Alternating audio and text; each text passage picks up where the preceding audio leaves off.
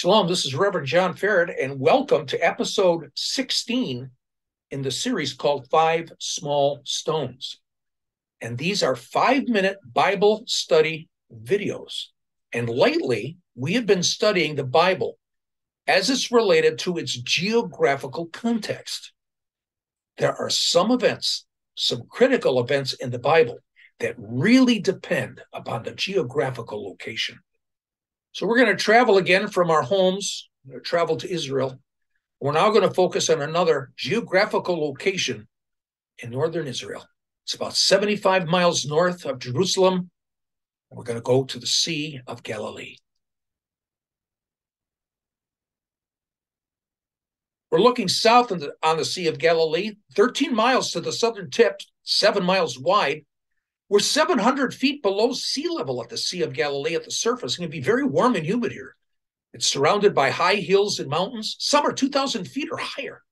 This forms a gigantic, huge bowl that we call the Sea of Galilee. So with regards to this geography, this lends itself to sudden fierce storms because you have the high hills with cool air. And sometimes that lake can be very warm and humid down at the surface. So you get a strong east wind from the heights. It can blow down from the hills. And storms arise without warning. And the swirling winds, especially in the bowl of the Sea of Galilee, whips up the waves into a dangerous, dangerous place. We read about this in Matthew 8:24 or Mark 4:37 or Luke 8:23. This is just before Jesus heals a demoniac. Orders the demons and the pig into the pigs and into the abyss.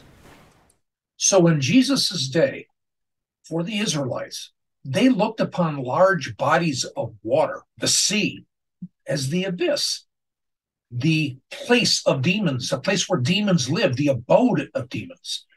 And so for the disciples in that boat, as they were going over to the other side, the Sea of Galilee was a picture of the abyss. So Jesus, perhaps sailing from Capernaum, he and his disciples crossed to the other side. They were headed to the east side of the lake. This place is totally pagan.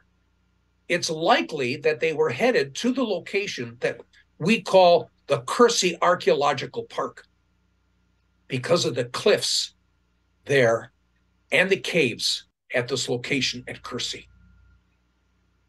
Kersey is the low hill below the Golan Heights. This is where Jesus and the disciples were sailing when that storm came up.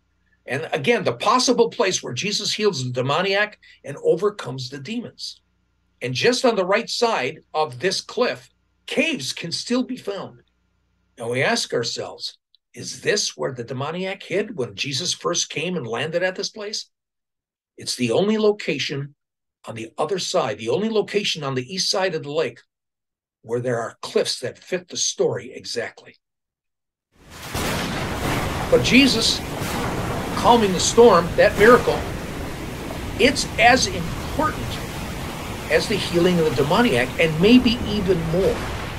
Why? For the disciples then, God is the only one who had such control over all nature and over the abyss. This is so clear in verse after verse in the Hebrew scriptures, like Deuteronomy 11:13 through 15, where it talks about the fact that God will send the early and late rains. Or Psalm 78, verse 26, where God says he's going to control the east wind and he's going to send the south wind.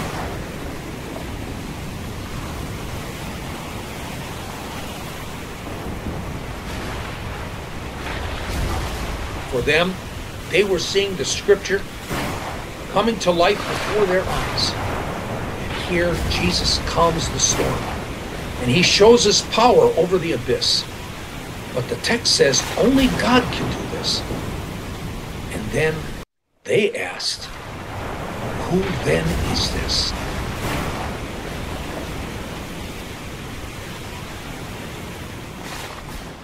When did Jesus ever say he was God? You'll never read that in the New Testament. But he just did. He just did it in a Jewish way 2,000 years ago. not with words, but with action. And he does that at a special geographical location on the Sea of Galilee. I'm going to see you in episode 17 when we go to another special location on the Sea of Galilee. Until then, shalom.